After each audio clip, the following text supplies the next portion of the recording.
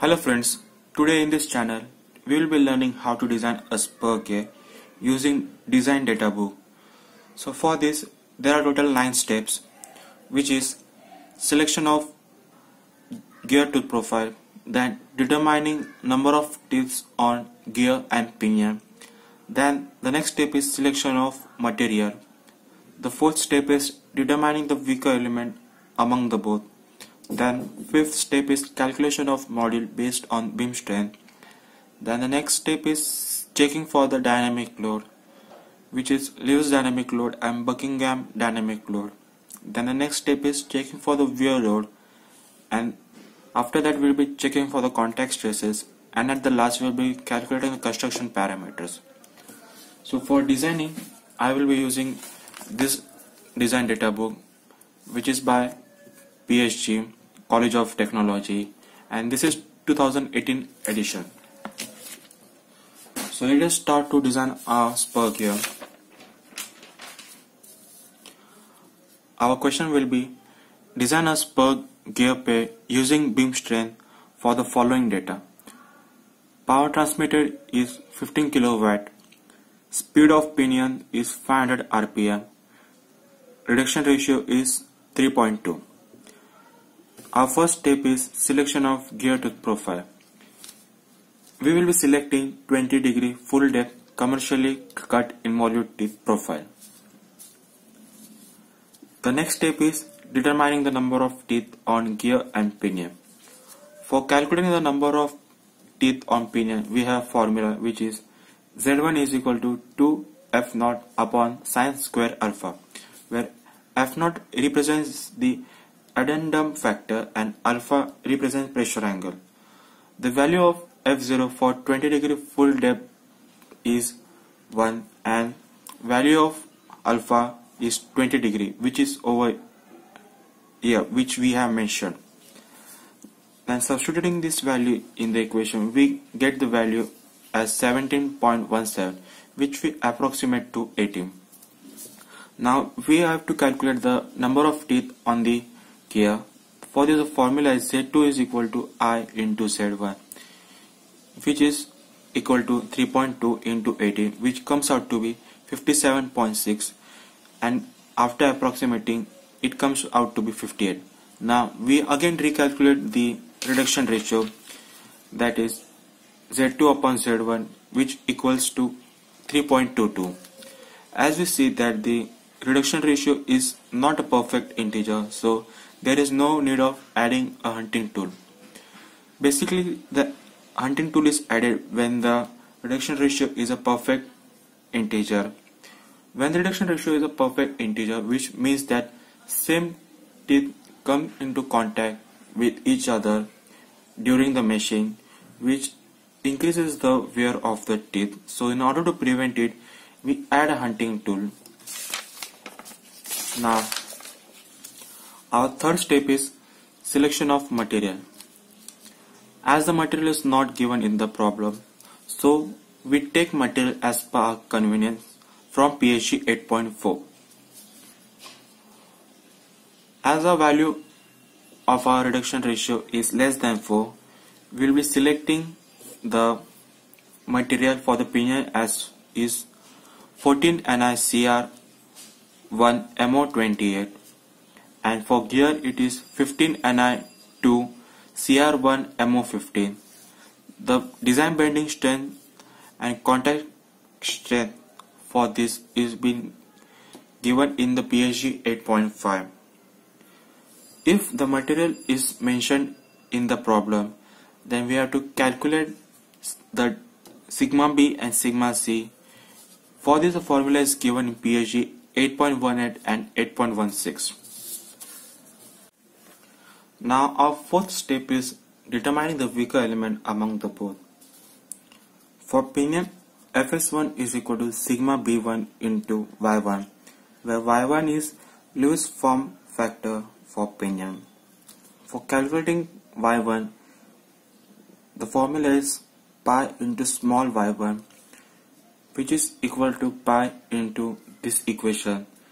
This equation can be found out on PSG 8.50, and we calculate the value of Lewis y1, and after that we will be substituting this value in this equation, and value comes out to be 1300 kgf per centimeter square.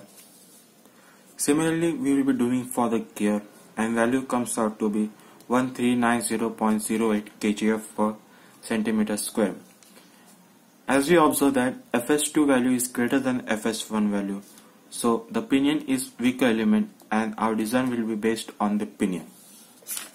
So we have completed our fourth step and moving to our fifth step, that is calculation of module based on beam strength.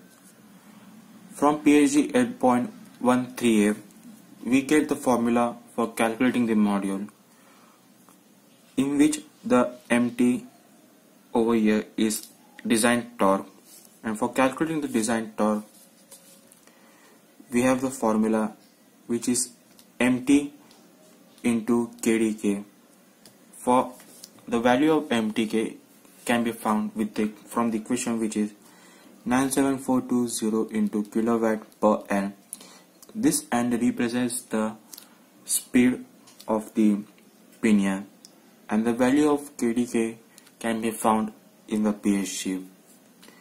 The value of MT comes out to be 4559.26 kgf into centimeter. So substituting this value in this equation, we get our module as 0.3391 centimeter. As in this we have neglected the radial force acting on the gear tool, we are increasing this module by 20% so that we are compensating for the radial load. So the module comes out to be 0.4069 centimeter, which is equal to 4.069 mm. Selecting the standard module from the PSG 8.2, we get the module as 5 mm. From this we calculate the pitch circle diameter for the pinion and face width for the pinion respectively, and get the value as 9 cm and 5 cm respectively.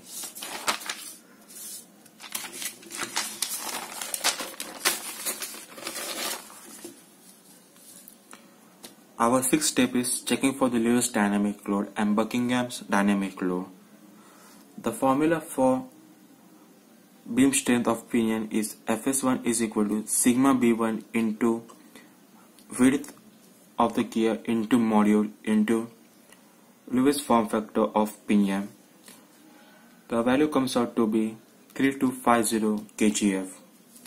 Now the Lewis dynamic load is calculated by the formula Ft, which is tangential force acting on the tooth of the gear, into Cv. The value of Ft can be calculated by the formula 2 into Mt, which is design torque, upon d1, which is pitch circle diameter, into Cv. The value of Cv can be calculated from the PSG 8.51, which is based on the value of Vm, which can be calculated by the formula pi into d1 into n1 upon 60, which comes out to be 2.36 meter per second. Based on this value, we select this equation and substitute this value in this equation and calculate the value of Cv. Now substituting this value in the equation and also the value of Mt and d1 to find the value of Fd, which comes out to be 1813.57 kgf. As we see that the value of Fs1 is greater than Fd, which means that our design is safe. So now we have to check for the Buckingham dynamic load. The formula for is mentioned in PSG 8.51, in which the Vm over here is in meter per minute, so we have to multiply this value by 60 in order to substitute in this equation, and After that we have to calculate the value of C, which is now the value of C can be calculated from the PSG 8.53, which is mentioned in table 41, and the value of E can be calculated from the table 42, which is also mentioned in the same PSG number for the commercially cut gears.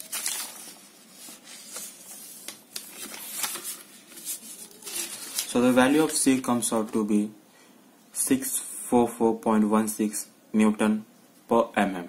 So converting it into kgf per centimeter, the value comes out to be 664.16 kgf per centimeter.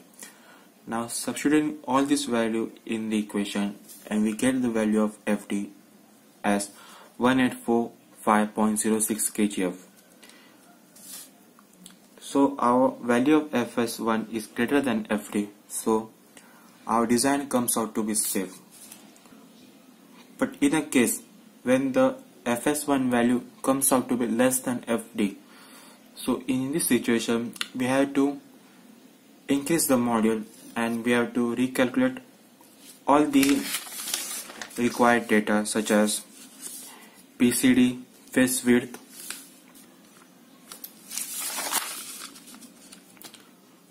Fs1, Fd, and again this Fd, and in that we will get the safe design for it. Now our next step is for checking for the wear load. The formula for calculating the wear load is mentioned in PSG 8.51, and we have to calculate the value of Qk, which is also mentioned in the same PSG number along with the formula, and after substituting the values in the respective formula we get the value of Fw. Since the value of Fw is greater than Fd, the design is safe. So what if the value of Fw comes less than Fd? In that situation we have to find the value of sigma c, which can be calculated by equating the Fw with Fd and calculating the value of sigma c. And from sigma c value we will be calculating value of the hardness number, which is mentioned in the PSG 8.16. The formula for required to calculate the hardness for the material, which is required in order to prevent in failing in wear load. So the next step is checking for the contact stresses. The PSG number for it is 8.13, and the formula is mentioned over there. And substituting this value we get the value of sigma c as 8331.06 kgf per centimeter square, which is less than the design contact stress. So our design comes out to be safe in contact stresses. Now our last step is to calculate the construction parameters for the gear and pinion. The formula for all that is mentioned in PSG 8.22, and thus we have successfully completed the design procedure for the Spur Gear. If you like this video, then don't forget to subscribe to our channel and hit notification bell icon for more videos like this. And also don't forget to subscribe to my another channel where I post Christian musical videos and guitar covers. So thank you for watching this video, and we will meet in the next video.